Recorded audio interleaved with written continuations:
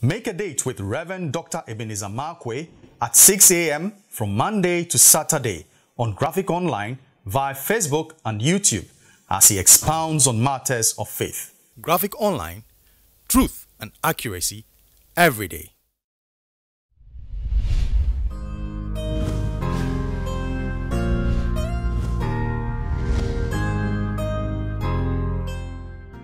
Hello, this is Reverend Dr. Ebenezer Markwei of Living Streams International, bringing you matters of faith with Graphic Online.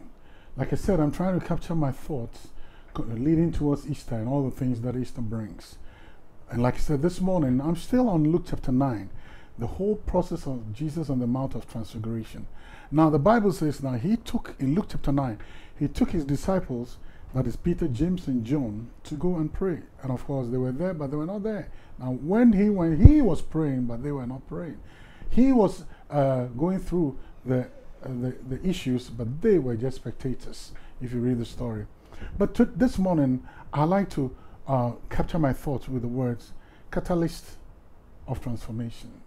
Catalysts of transformation.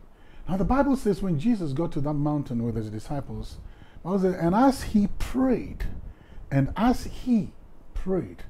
the fashion of his countenance changed, and his raiment became white as snow.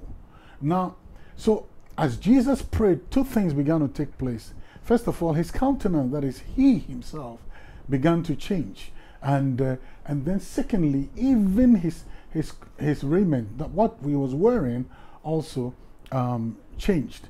Now, I'm very intrigued by this. The Bible says the fashion of his countenance. Now, prayer brought certain changes. Prayer brought change in him.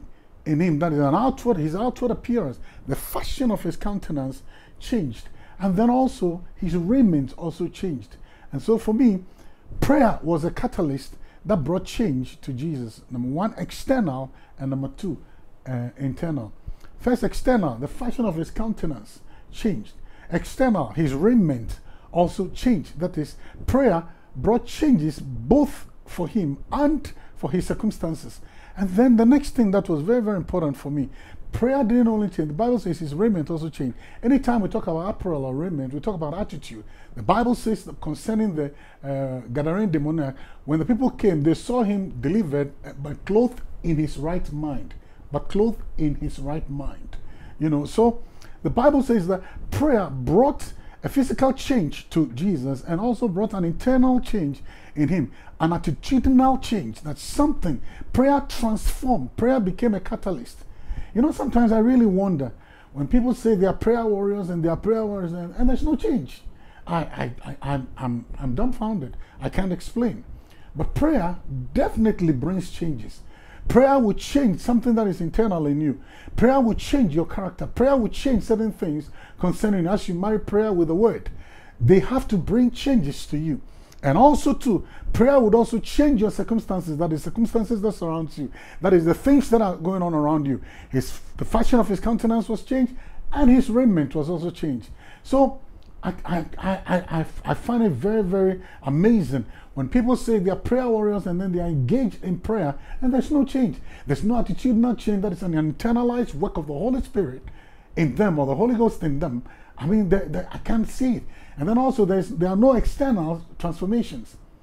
Prayer brings changes. Prayer changes things.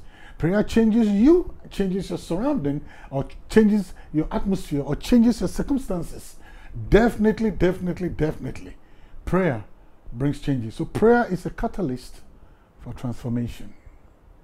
What would we call prayer without changes? I'm a little bit befuddled by it.